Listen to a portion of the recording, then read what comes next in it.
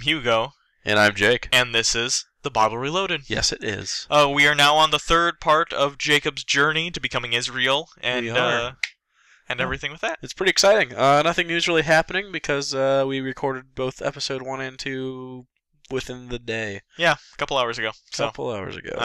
Taking breaks, chilling. Finalize the merch store, so that's all set up. And yeah, go buy stuff. There's like $2 and $3 things. What, you're too cheap? You can't go buy a button? Just made you can't go buy a button? So verklempt. That's like the third time. Anyways, we have a really cool beer stein and a great mug. You guys should drink liquids out of it while you brandish our logo. I'm definitely gonna buy some. Look at these shirts. Look at this mug. I'm most certainly gonna buy a mug. It's a good mug. It's a cool mug. Anyway, that's enough of the shameless plug. Let's continue with the story of Jacob. As we last left him, he had married his 2 wives, Leah and Rachel. And first cousins. And they are his first cousins, and they had a fuck-off to have a bunch of different kids with him. Now we are moving on. Their vaginas must be just blown right out. Oh, I guarantee it. Want the real facts of life? It doesn't matter if you date once a week, once a month, or once a year.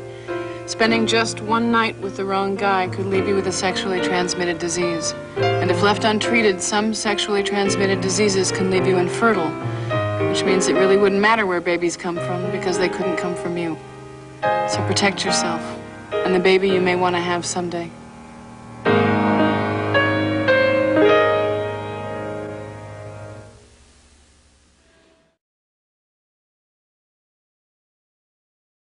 So now what's happening, we're going to skim a lot of this because it's a lot of boring things, as the Bible is. Yeah. What happens is Jacob goes to Laban and he says, we're going to split up your flock. Here's what we're going to do. I'll take all the speckled ones. Right. You take all the clean ones. Yeah. And then that's how we'll decipher them. Laban tries to trick him at first by taking out the speckled ones. Yeah. But then Jacob tricks him back by doing some crazy voodoo magical god stuff. Yeah. Honestly, that's the best I can describe it. I assume it's how apologists think natural and artificial selection works. He takes like a tree and he's like, I'm going to cut this tree up and then they're going to mate in front of the tree and that'll make him have speckles on it. It doesn't make sense. Yeah. That's all you need to know. Anyways, the point is this makes Laban mad. So Jacob, his 2 wives, their servants, the families, all that stuff, they flee. They flee from Laban's household. And also it gives Jacob some more wealth. So later he flees from him and then Laban goes after him to try and gets his daughters back. And also he thinks that he's... The first chase scene in the Bible. Yeah.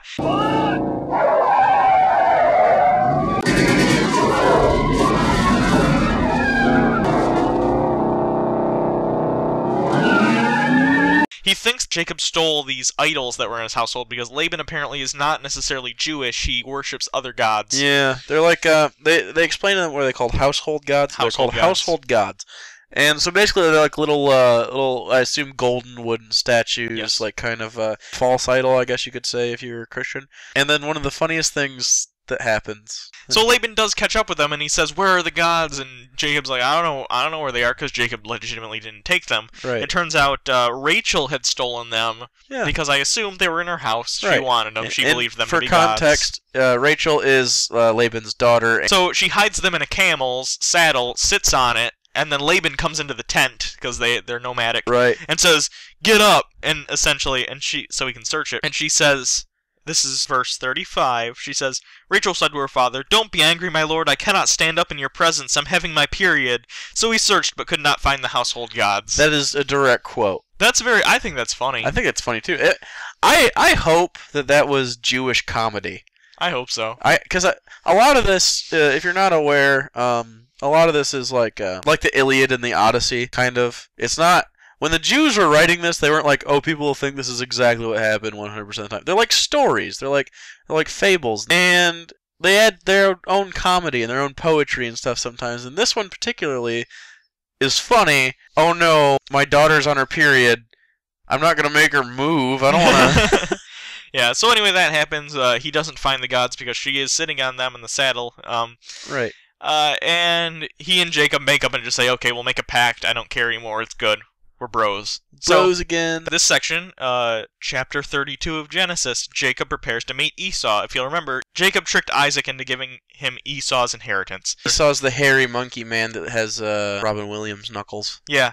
Right. And he ran away. That's initially why he left his family in the first place, to get away from Esau, because Esau had threatened to kill him. Right. But here in chapter 32, what happens is he hears word that Esau is approaching with 400 men. Yeah. And he says, essentially, uh-oh, he's going to come kill me. What am I going to do? So he runs for a while, and then he prays to God, and he's like, God, what am I going to do? So with this prayer from God, he decides, I'll send a bunch of cattle to Esau. Peace offering, and then he doesn't see them for a while. But before we get the conclusion of that, we get a section called Jacob Wrestles with God. Right, it's like this sort of weird, like, out of left field thing. Like, what happens is Jacob kind of goes back across the river. Yeah. And he kind of waits there overnight. And then this dude shows up. Genesis chapter 32, verse 22. That night Jacob got up and took his 2 wives, his 2 female servants, and his 11 sons, and crossed the ford of the Jabbok. After he had sent them across the stream, he sent over all his possessions. So Jacob was left alone, and a man wrestled with him till daybreak. Just immediately. Yeah.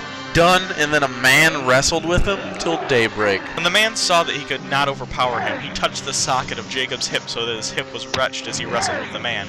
Then the man said, Let me go, for it is daybreak. But Jacob replied, I will not let you go unless you bless me. The man asked, What is your name? Jacob, he answered. Then the man said, Your name will no longer be Jacob, but Israel, because you have struggled with God and with humans and have overcome. So this is where we first get the name change of Jacob to Israel. This is where Israel comes from. Yeah, his the name is Israel. Verse 29, Jacob said, Please tell me your name. But he replied, Why do you ask my name? Then he blessed him there. So Jacob called the place Peniel, saying, It is because I saw God face to face, and yet my life was spared. The sun rose above him as he passed Peniel, and he was limping because of his hip. Therefore, to this day, the Israelites do not eat the tendon attached to the socket of the hip, because the socket of the hip was touched near the tendon. Okay, so Weird reasoning. this is a really weird passage, and it feels like it's just thrown in there. I had a professor that did literary analysis of the Bible.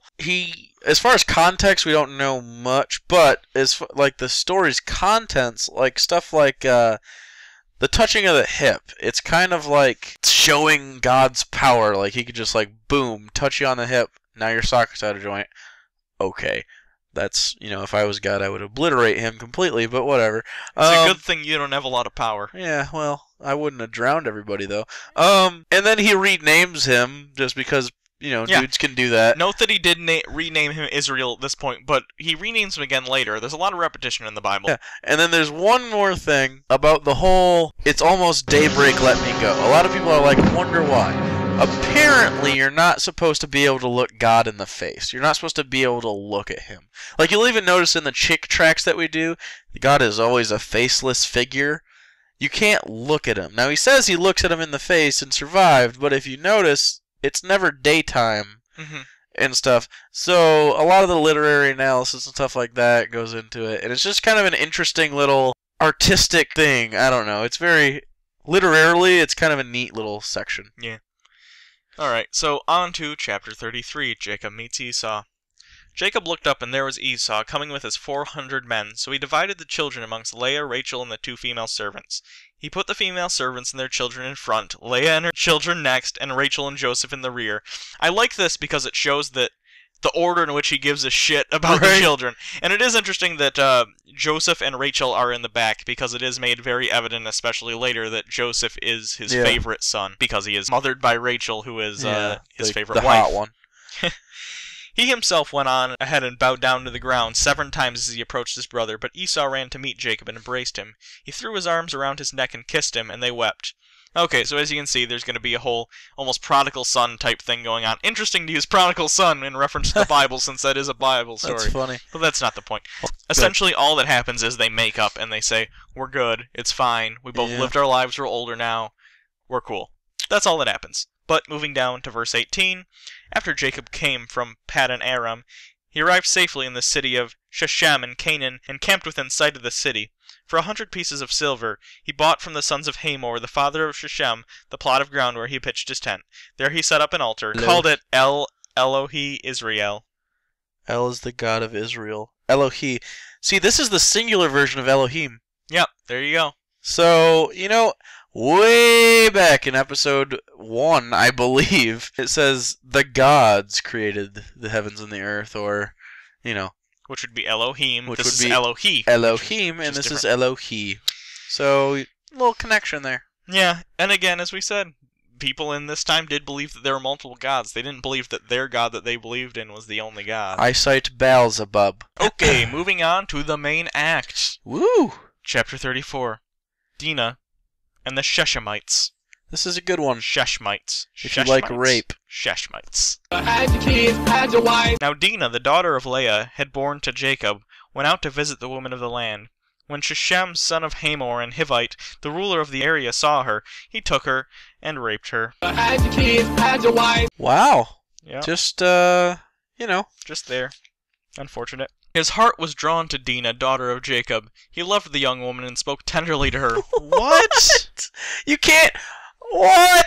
You can't rape someone and then be like, hey, baby, I'm gonna make it up to you. Yeah, that's ridiculous. That He is raped the her. most I was just double checking to make sure. That is the same girl, right? Like, he didn't rape one. And, nope, same woman. Yeah. Raped her, and then it's like, oh, she's sweet. And Shechem said to his father Hamor, get me this girl as my wife. As you do when you rape people. When you rape people, yeah. When Jacob heard that his daughter Dinah had been defiled, his sons were in the fields with the livestock, so he did nothing about it until they came home. Odd commentary on that, but okay. Yep. Then Shechem's father, Hamor, went out to talk to Jacob. Meanwhile, Jacob's sons had come in from the field as soon as they heard what had happened. They were shocked and furious because Shechem had done an outrageous thing in Israel by sleeping with Jacob's daughter, a thing that should not be done. Interesting side note, when we're talking about translations of the Bible. See, when we read it, there's sometimes little superscripts. This little superscript A is next to an outrageous thing in Israel. Above that, it says, in the footnote, or against. So it says, because Shechem had done an outrageous thing in or against Israel. Right? You can't decide. You're translating a holy book that is the Word of God, in your opinion, and you can't even decide if it's in Israel or against Israel. Not only that, but I feel like in the context, against Israel makes more sense. Use your fucking brain. Yet you're choosing Bible guy. in Israel as the main one. So I don't get what they're doing with their lives. Probably stupid shit. This is fucking terrible. Yep, verse 8. But Hamor said to them, my son Shechem has his heart set on your daughter. So much so that he raped the shit out of her. Had your kids, had your wife. Like yesterday. It's a property crime at best at this point. Please give her to him as his wife. Don't ask now. You already took it, just take it. I mean, if you're gonna do it, I raped her, but now I'm gonna be kind about it. Yeah. You piece of shit. Intermarry with us, give us your daughters, and take our daughters for yourselves. You can settle among us. The land is open to you. Live in it, trade in it, and acquire property in it. Like our wives and daughters. Then Shechem said to Dinah's father and brothers, let me find favor in your eyes, and I will give you whatever you ask. Make the price for the bride and the gift I am to bring as great as you like. And I'll pay whatever you ask me. Only give me the young woman as my wife. Can't even say her name. That chick that I stuck my dick in against her will. Yeah, what a piece of shit. Verse 13. Bet you didn't listen to this in Bible study when you were a little kid. Yeah. Anyone who's an ex-Christian. Me. Verse 13. Because their sister Dinah had been defiled, Jacob's son replied deceitfully as they spoke to Shechem and his father Hamor. They said to them, we can't do such a thing. We can't give our sister to a man who is not circumcised. That would disgrace us. We will enter into an agreement with you on the one condition only, that you become like us and circumcise all your males. That's funny. Then we will give you our daughters, and take your daughters for ourselves. We'll settle among you, and become one people with you. But if you will not agree to be circumcised, we will take our sister and go. I like that that's the issue. Not that your dicks have that skin on them. We don't want it. We don't want your sebum in our women. Ew. Sebum. The proposal seemed good to Hamor and his son Shechem. Right? Oh, whoa. Oh, okay. All I gotta do is cut my foreskin off and I can get away with this rape and have her whenever I want her. Cool as beans. Property. Cool beans. The young man, who was the most honored of all his family, lost no time in He's the most honored of all their family? What? They have a shitty fucking family if the rapist is the best one. Yeah. What did those other guys do? Oh, what do you do? Oh, I rape people. What? Oh, so you're the most popular one. Yeah, my brother does meth and kills kids with a knife. The The young man, who was the most honored of all his family, lost no time in doing what they said because he was delighted with Jacob's daughter. So they go, hey, will you circumcise? He goes, yep, sling! Here you go. Throws it at him. Splat. So Hamor and his son Shechem went to the gate of their city to speak with the men of their city. These men are friendly towards us, they said. Let them live in our land and trade in it. The land has plenty of room for them. We can marry their daughters, and they can marry ours. They can marry wait, I like to think that they're talking to him like from a balcony, and everyone's like, oh, okay, this sounds like a good deal so far. Right. What do we have to give them? This sounds good. I'm alright. But the men will agree to live with us as one people, only on the condition that our males be circumcised as they themselves are. Whoa, buddy. What was the one... There's got to be at least one guy in the audience who's like, wait a minute. Yeah. Is there a vote? Can we have a vote on this? No, we can't. Wait, so do we have to do it ourselves, or... If you can't afford an own circumcision, a circumcision will be provided for you. Won't their livestock, their property, and all their other animals become ours? So let us agree to their terms, and they will settle among us. Okay. All the men who went out of the city gate agreed with Hamor and his son Shechem, and every male in the city was circumcised. I would like to hear the logistics about how you take a city-wide circumcision. Yeah, they didn't have the clamps and everything like they do now, even in modern circumcision. So I don't know how they went about circumcising every single person in the city. Right, like, is it systematic, or do you just like, okay... All at once? Okay, all the A's this week...